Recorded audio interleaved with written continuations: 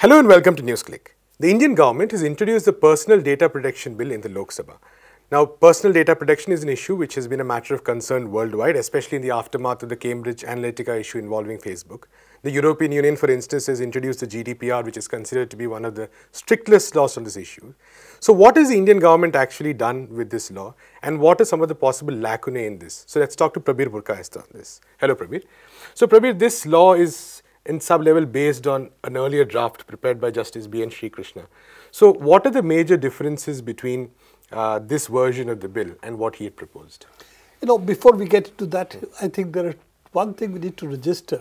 That it seems to have been shoddy and hurried drafting that this bill represents. Right. And also the fact that it has been not, before being placed in the parliament, it has not been placed for public comments, consultation, which is normally the procedure that has been followed, right, at least for important things, unless of course we come to government's the core concerns, which at the moment seem to be only Citizens Amendment Bill, Article 370 on onwards. Otherwise, the normal procedure has been this should be a public document. As Justice Srikishna had conducted a long procedure through which he had drafted the bill, and this bill is supposed to be based on that.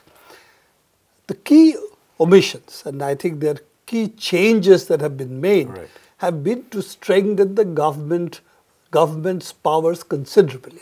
And Srikishna himself has said that how government could access data, there were strict limits on that, and there are strict procedures laid down how they could do it, what's called the Section 35. Right. And both in the Section 35 as originally envisaged by Justice Srikishna and what is envisaged now, there are significant differences, and what it virtually says, this version of the bill, is that the government has untrammeled powers. It can do virtually anything it wants in terms of accessing people's data, right, on the basis that this is a state requirement and therefore it can do it.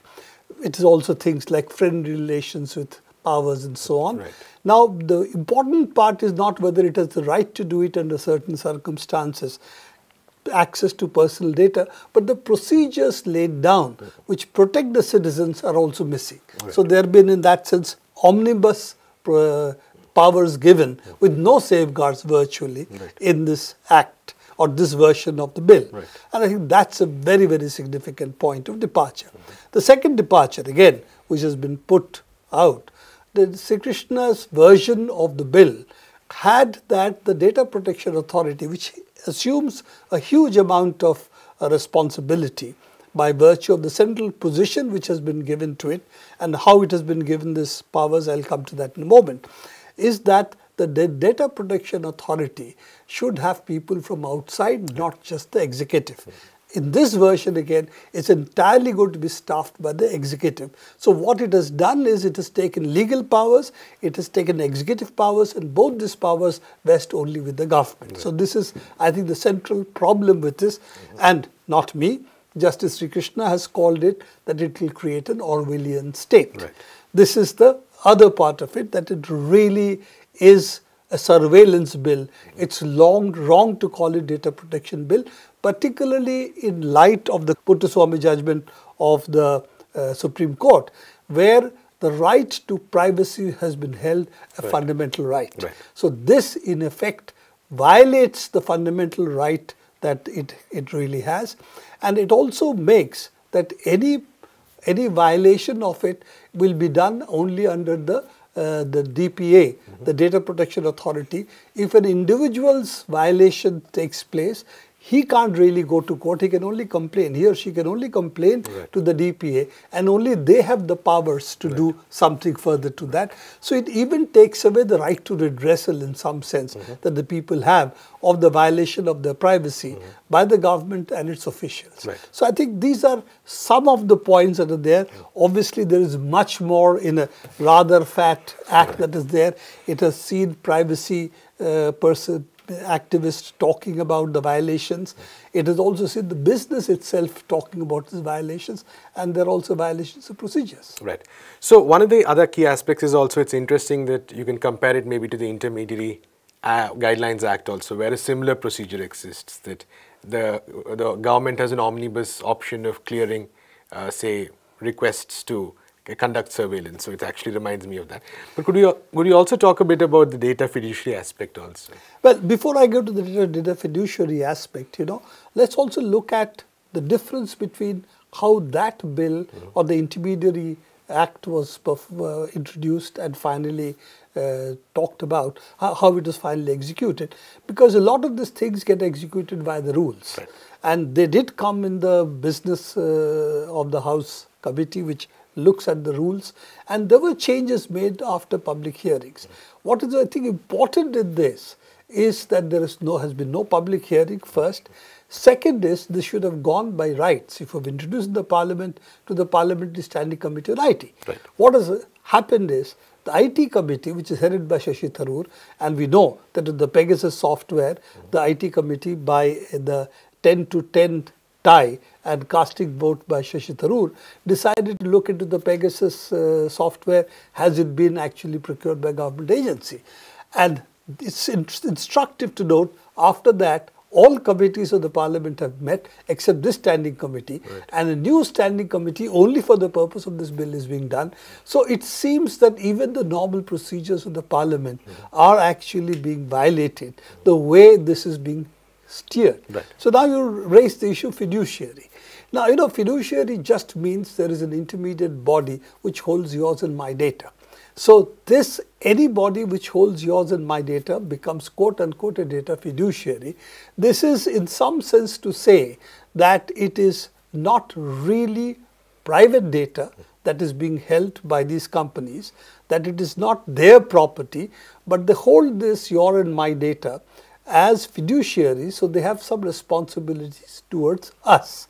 The only exemption, of course, of this is of the government, right, which holds the data, and they hold essentially untrammeled powers to use the data as they deem fit, on the basis of providing services to the people. Right. So in that sense, they could also conceivably, as holders of the data, and fiduciary just is another word for saying holders of the data, could also transfer this to private companies. And those provisions at the moment, can they say, for this I'm giving this over to Reliance Jio? This is not clear at the moment.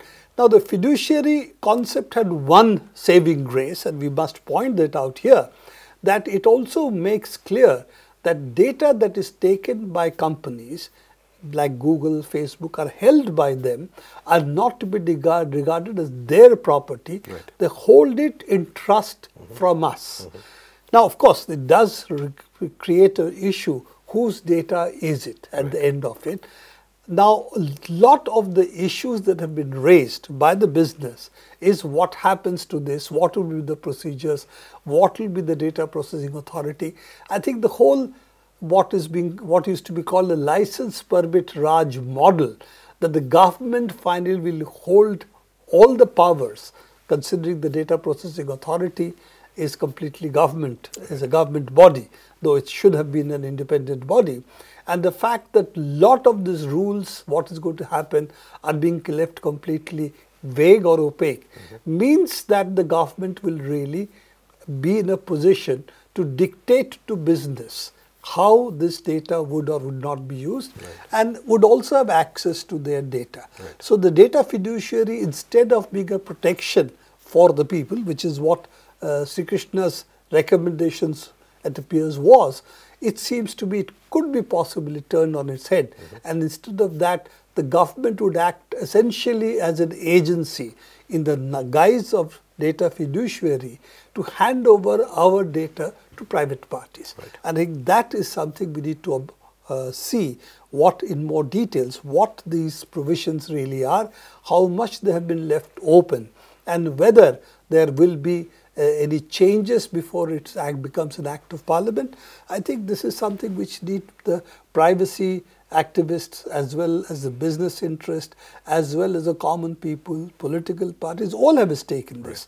Because this is the other part of what's happening now, that what we would call the not the license permit Raj, where we seem to be quite licentious as far as big business is concerned, but really introducing a surveillance or a police Raj, right. what is being called as the Orwellian state. Though, you know, this generation of people probably never heard of George Orwell, so they would like to know what the hell is this?